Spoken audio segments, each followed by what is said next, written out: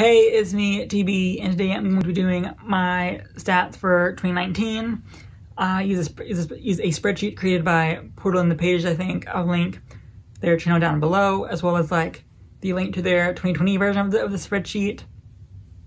I know people use whatever spreadsheet they want, but I use their spreadsheet because it just looks very put together, and I'm lazy as fuck. So there you go. I'm gonna have everything on my phone right here.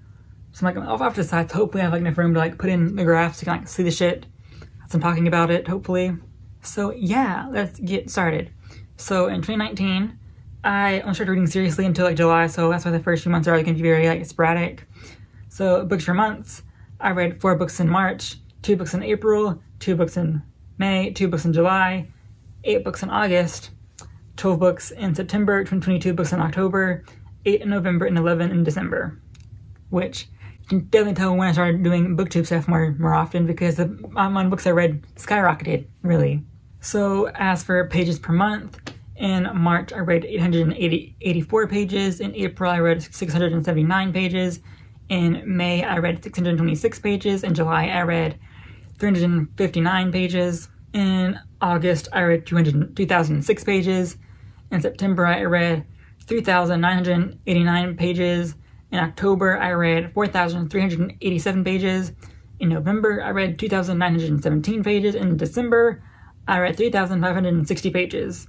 So October was both the month with the most books in it as well as the most pages read by at least 400 pages in about 10 books, which makes sense. For my genre breakdown, I'm not going to go into deep with all the genres because a lot of them were just I read 1 book in this genre, so it's like a little part of the circle graph, pie graph, whatever it's called, who knows.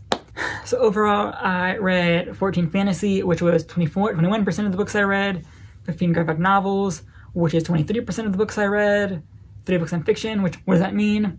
No idea, but I put it down for 3 books, which is 5%, or in literary fiction, which is 6%, none in thriller or mystery, which is 14%, and 6 books in sci-fi, which is 9%, which again, I did pretty well because I read 12 manga volumes in 1 month, which is October, which is why it's so high. So yeah, it makes sense why that number would be so high, yeah. As for format, I read 44 paperbacks, which is 62%, 20 ebooks, which is 28%, 7 hardbacks, which is 10%, and that should be everything. I don't do audiobooks because I don't have the attention span for it, because I just zone out immediately. So yeah, most of those ebooks were ARCs, I think.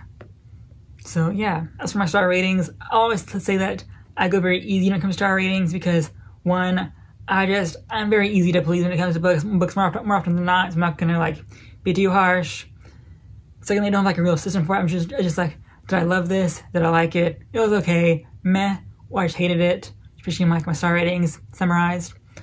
So I have 1 star, which was 1984, shocker. Then I had 2 2-star, which no idea what those were, I'm not gonna lie. Oh, I know, one of them was Shadow and Bone. Don't know, I have no idea what the other one was.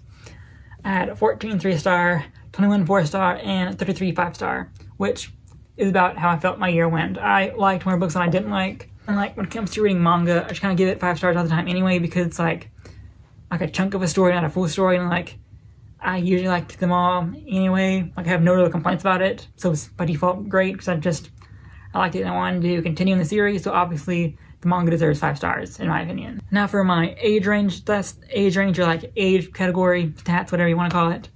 I read 50 adult books, which is 70%, 17 YA, which is 24%, and 4 kidlit, which is 6%. When it comes to kidlit, I count middle grade stuff. When it comes to adult stuff, I just basically count anything that isn't explicitly YA. I count literary fiction more often than not. I count a lot of classics because well, not really YA, so I guess they're adults because the audience they were intended for. When I read and then there were none, I put it down as adult because it's not really a YA book or a kidlit book, so I just put it down as adult. So that's why the adult category is so high. Now for page length, I read 23 books with 100 to 199 pages, 16 books between 229 to 199 pages, 22 books between 300 to 399 pages. This shit is a tongue twister, my god. 7 books between 400 to 499 pages, 1 book between 500 and 599 pages, and 1 book between 600 and 699 pages, which was Impulse. So I mean, kind of cheating, but okay, whatever. My years published stats is like really cool. I really like them. I want to try and like do this exact pattern more often. So I read 4 books that were published before 1920, 2 books published in the 1930s, 1 book published in the 1940s, 1 book published in the 1950s, 1 book published in the 1960s, 2 in the 70s, 2 in the 80s, 3 in the 90s, 3 from 00 to 05, 16 from 2006 to 2000 from, okay, the 16 books from 2006 to 2010, 10 books from 2011 to 2015, and 6 books from 2016 to 2018, and 20 from 2019, which I think the way the spreadsheet does math, I might be counting my arcs towards that. I don't think I read that many books published in 2019. Might totally be wrong, but I don't think I read that many. So I might just be counting any year bigger than 2018 under that, which would make sense. As for my author gender division thing, 38 were female, which is 54%, and then 33 were male, which is 46%. So that's pretty equal, and I would like to keep that going in the future, like as equal as I can get it.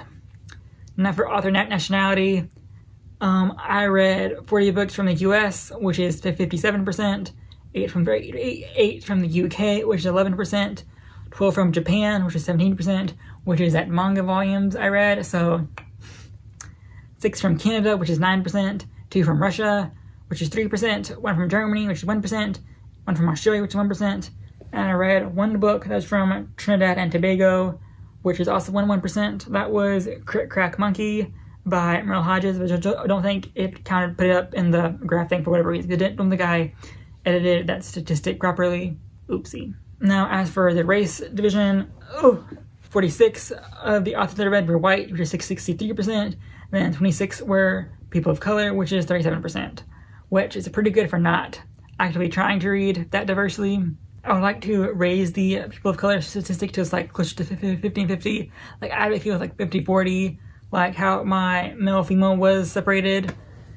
But I definitely want to raise the people of color percentage that I'm reading, which so I'm doing pretty good in it because the 3 books that I've read in 2020 have all been by non-white men. So we're going pretty good, I guess. Here I can also do my GoodReads stats, even though they're going to be basically the same, but still it's going to be fun. I'm going to do like a screen record thing. I mean, I might. I don't know. Okay, so my 2019 year in books, I read 19,425 pages across 74 books.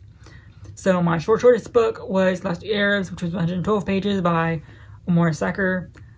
Not pronouncing it right, but I have no idea how to pronounce it, so my bad. I'm trash, I know.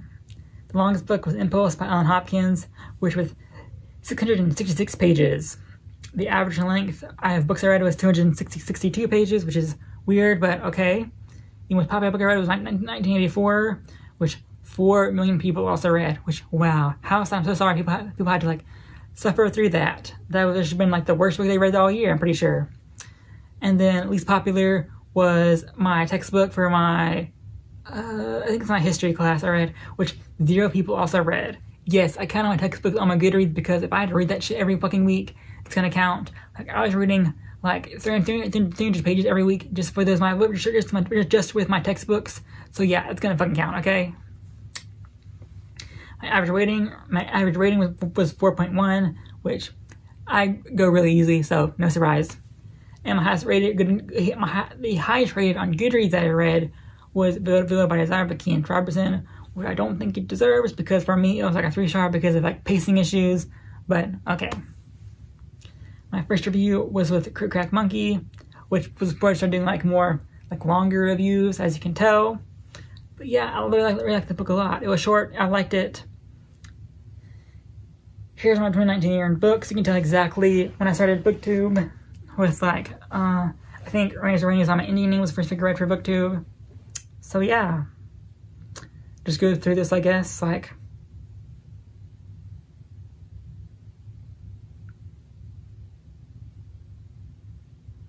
Here's another lot to take, just strolling really.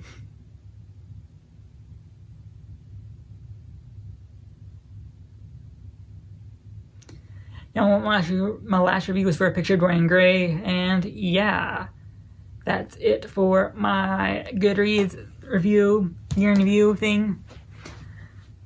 So I think that's all my 2019 stats, I hope. So yeah, thank you for watching. If you like this video, like it, subscribe, share it. Yeah.